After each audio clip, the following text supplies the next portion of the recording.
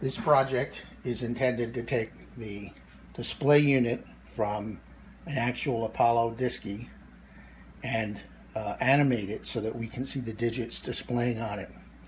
I have in my hand a late model version. In fact, it's a spare that would have been put into spacecraft. It's got a 160 pin set of connectors here. The segments are activated by 275 volt, 800 hertz AC.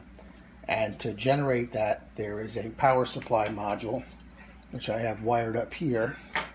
And then that high voltage AC goes through relay modules. The relay modules are switching the high voltage to the individual segments that form all of the digits. There's 21 numeric digits with 7 segments, plus 3 signs and some other features on the display.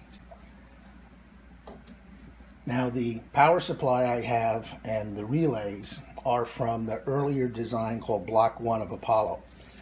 But they had significantly redesigned the Apollo equipment, and before any people flew in it, they were on to Block 2. So the modules here, the displays are from Block 2, but unfortunately the relays and the power supply are Block 1. Fortunately, they're compatible enough, same voltages and all. This older version is got the same elements on it as the later Block 2. It's still Block 2, but it's the very first specification or version of it. It has a slightly different wavelength of the light, and so it's a more bluer green. So I'll turn it on now and you can see the coloring of this. See, it's a more blue-green than we're accustomed to see on Apollo spacecraft. Now, the way I'm activating it is by driving voltages into the power supply module. It takes both 14 and 28 volts and an 800 hertz input signal. That's a square wave coming from the computer. So basically the square wave goes through this driver circuit. I'm generating it from a square wave generator, and that makes this power supply module produce the 275 volt AC that is needed for the rest of it. To activate the relay module, you need to drive 14 volts into it. One set of lines selects a row of 5 digits that go across the relay module, and then the other lines either latch or unlatch the relay for each column. There are 5 columns.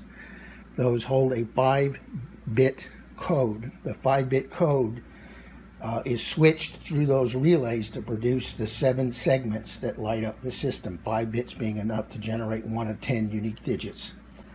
So the relay module has 137 connections that go into it.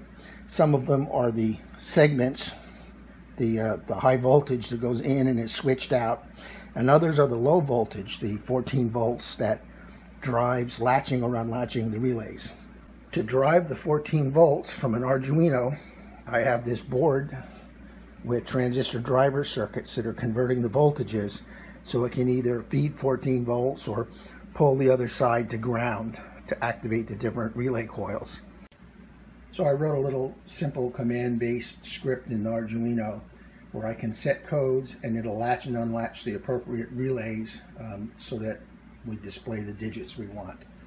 So I'm going to put a value into the program area of 88. Listen, that were the little digits going. As we can see, the values 88, 55, and minus are in there just as I had set it up. You can see the bag of individual connectors here. They're a small piece of nylon. They have a long gold tail that you can do wire wrap on.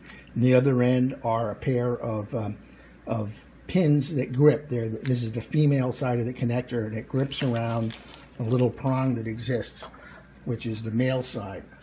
Okay, now we can see I've swapped in the newer version, the version that would have been just like the ones flying on the spacecraft. We have a nice brighter display, and even more importantly, we have the correct Apollo coloring for it.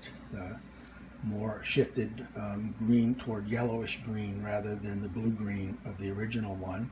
Let's put some numbers in it now.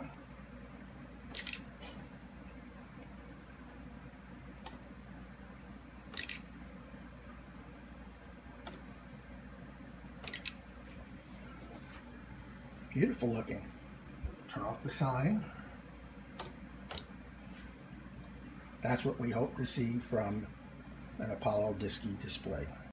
I have since wired up 2 relay modules, and I can now animate the first row of 5 digits after the plus sign, as well as the ones I had previously shown.